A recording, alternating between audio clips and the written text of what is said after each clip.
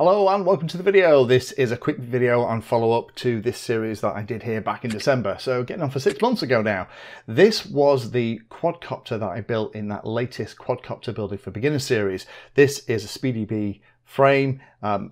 Then we have the SpeedyBee flight stack. I put walk snail in it. It then was updated to iNav. I did it just as a build for those of you that are relatively new to this. I hadn't done one for about a year, but it's become a quad that I really like. So much so that I'm finding it's going in the bag along with a little GPS at the back for all the iNav goodness for me to fly on a regular basis.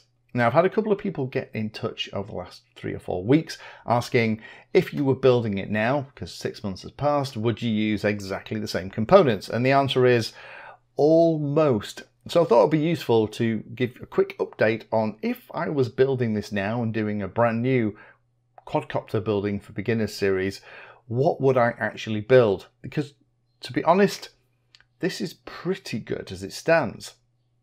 So it's probably worth quickly mentioning that there are a lot of bind and fly models that don't break the bank. Probably one of the most fun ones that I had in here recently was this thing here, a Darwin FPV Fold 8.4, has foldable arms, it'll fit in your pocket, and it won't break the bank. It's only something £100 at this point.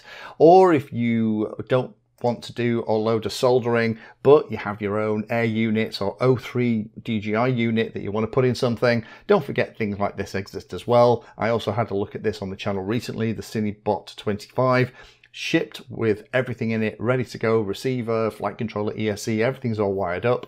The only thing that isn't is an O3 air unit. You supply and put that in yourself. But if you were going to build something and you want to follow along with the series, what would I use now? Well, I would use exactly the same flight controller. This is the SpeedyBee F405 V4 stack. It went in the model incredibly easily and it works brilliantly.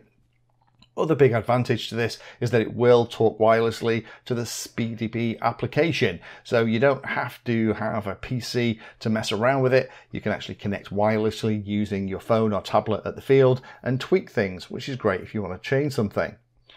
I potentially now would go with this frame over the one that I used in the original series. This is the SpeedyBee Mario 5, available in both a Dead Cat and a Classic X configuration. I got the Dead Cat one in here when I had a look at it.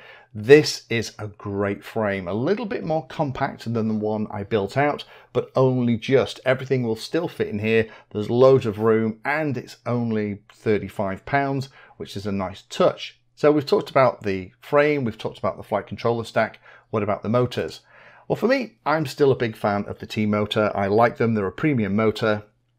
I'm running F40s on mine. I think they're 2400 kV. This is more a motor that would be suited to a 6S setup rather than a 4S setup if you wanted something that with a bit more power. Again, 4 of these are it's going to be a thick end of £100. That's quite expensive. However, if I was building this on a budget, I'd go for something like this. I've had a number of iFlight things in recently for review and I've been impressed at the quality. And these for £51.91p give you a full set of motors, and then you just need your props, a receiver, a battery, and away you go. So I will put links to all that stuff down below. Again, building a quadcopter is one of those things that can be an awful lot of fun. And once you've built one and understand how it all goes together, repairing them becomes a lot easier too. SpeedyBee in particular have made it so they don't have to spend a fortune in order to get really high quality components that work extremely well. And hopefully with the more modern pics, you could go back and watch that quadcopter building for beginners series from December and make something even more modern. Thank you for watching my video. Check out the playlist, and adding Pedantry 60 to your search terms will help you find my content. If you haven't done so already, please hit the like and subscribe button. It helps a lot. You can support the time I spend here answering questions and helping others by using the links in the video description.